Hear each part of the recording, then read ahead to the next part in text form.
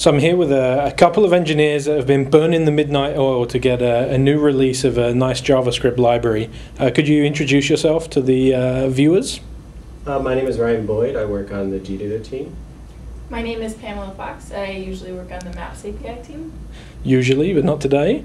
So Ryan, could you tell people what you guys are releasing? We're releasing a Blogger component to our GData JavaScript client library, which allows you cross-domain read-write access to your Blogger blogs within JavaScript. Cool. So what kind of things are developers going to be able to do with this? We've seen a lot of ideas. We actually developed a couple samples for this release. One of the samples is to allow you to take your calendar entries and your upcoming calendar entries and publish them over to a Blogger post so your friends can know where you're going to be at in the next couple of days. We have another example which allows you to take a snippet of code and put it on your website that allows you to, or allows your readers to click on a link and comment about your website on their own blog. And then we also had another sample developed which allows you to search a bunch of blogs on various topics. And so your favorite hobbies or whatever, find blog entries using the Ajax Search API, and then make a comment about those blog entries on your own blog. And then Pamela here developed a really nifty sample, which she's here to talk about. Cool. What did you do, Pamela? So I decided to try and use Blogger.gears, which is a library we released that enables developers to take web applications offline. I wanted to take that, combine it with the Blogger client library, and see if we could create an offline Blogger, so that wherever you are, you can write those posts that are in your mind, and you've got to get them out. And then when you get back online, it would just magically sync it back up for you. Nice. That actually would really help me. I have to get this text editor, put it in the text editor, and then put it in the Blogger client when I get online and stuff. So one of the questions that people ask a lot when we come up with an offline example is, what's the architecture? How did you actually take a normal blog client that works when you're online and make it offline? So could you show us a little bit about how that works? Well, I can bring us over to the whiteboard over here. Here's one that we cooked earlier. All right. So we're going to take the simplest action as an example, right? So in your Blogger, you want to see all the posts that you have, right? Just when you log in for a certain blog. So we have this get post function. And then we have, on the client side, we have a local database. It's a SQLite database that Gears provides. And then on the magical Blogger side, we have the client library, which will make requests to Blogger for us when we're online. So the first thing we do for get posts is we call get local posts. What that will do, it'll check the database and see if we've already synced it with what's online and get whatever's there first, okay? And the next thing we'll do is called get server posts. So if we are online, get server posts will make a request to Blogger, ask to get all the posts for that blog, and then if it's successful, it will clear out the database and update it with all the freshest information from Blogger. So that way we default to getting everything that we had stored locally, but if we are online, we get the bonus of getting the fresh information. So you might see a little pop of information coming in there, but you get it the fastest that you possibly can in getting the freshest information. So that's basically it. Sounds good. Well, how about we show people what this thing actually looks like and give them a run through the actual example application? Sure. All right, so here we are at Blog.gears. It's a very clever name. So the first thing we'll need to do is actually grant access to this application, because we don't want to have just any application accessing our data, deleting our Blogger entries at will. So we'll click here on Login.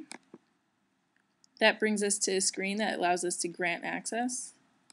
Since I wrote this, I'm going to trust myself. I'm not sure why. So this is going to load in our blogs as well as the posts for our blogs. Let's see, I've got 2 blogs here, Google Fun Times and other fancy stuff. So in Google Fun Times, I've got 4 posts. So I want to create a new post. I'll show you how it works online first, and then we'll try it offline. Hello world. This is awesome. Rock. So let's publish that. We can save draft as well if we want to. So you see it went from yellow to gray very quickly. That indicates going from not synced in the local database to being synced with the Blogger server. And since we are online right now, that happened very quickly. Now we can go into offline mode by going into the Firefox work offline. And I'll go back to create new post. Now I'm offline. Magic will happen. Watch and be amazed. Alright, now you see this is yellow. This means it's in the database and it's being marked as it needs to be published once we've gone back offline. Now we can go back into offline mode. And by default, I've got it so that it tries to sync about once every 20 seconds or so. But we should be able to force that. There we go. So I forced it by re-clicking on this button because that's a little magic of mine. So now you see it's actually been synced with the server now that we're back online. Cool. And so can you edit posts as well? Yes, you can. So let's go into work offline again. This time we'll say hello to the universe. Alright, and let's go online. You can see it's yellow, which means it's not synced. And let's force that resync. Alright, now we can see that it has been edited and it's not yellow anymore, which means that the database is all synced up. Go over the architecture here. There's this local database. You're creating and editing in the local database. And then when you're online, it goes through and fires those events back up to the server in the sky, to Blogger. Right, exactly. We could actually, you can use your, we use the DB query tool and check out what the database looks like right now. Sure, let's do that. All right. First, let me create a new post offline, just so we have something that's not synced. Let's go back into our work offline mode.